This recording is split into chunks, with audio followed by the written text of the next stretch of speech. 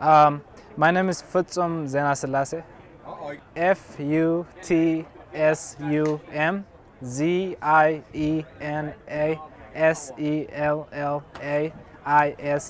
A long last name. I'm sorry. You sure you know how to spell it? Hopefully I just tried. I don't know. We'll see. Where were you born?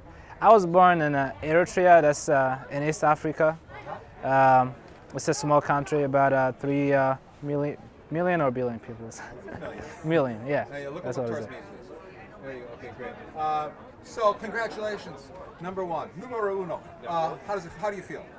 Oh, it feels great. You know, I'm really happy, and I'm really proud of my coach and my teammate. I mean, they were there every time.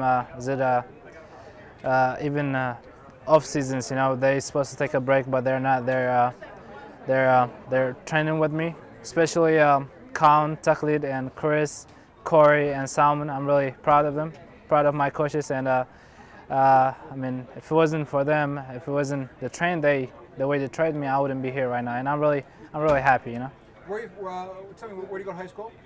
North Central High School. In where? In Indianapolis. Okay. Yeah. So tell me how the race developed for you today. Well, the plan was that the fact I have the Nike final next week to just stay with the pack to the 3K and have a small surge right after the 3K and see what happened. And actually that worked. I mean, that's what I did. I stayed with them to the 3K and made them move right after the 3K and just kind of have a tempo run to the end, you know. So I wasn't aware of I mean everybody, but I was aware of Tony is a kid who got third last year on this race. But I mean this guy, they're all amazing, you know. They all run low 15:30. So I mean I was expecting for a big pack, and I was just waiting for the right time, you know. Okay. I was on the lead right in the front, but I wasn't pushing it. I was just going with the rhythm, you know. I wasn't working hard. I was just running with them, you know.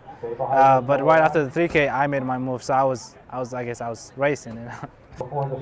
It's a great course, but past 2 years it was cold, and 1 year was because it rained. The course was muddy, you know. But this year was perfect. I mean, I wouldn't ask for anything more. It was great out there, you know.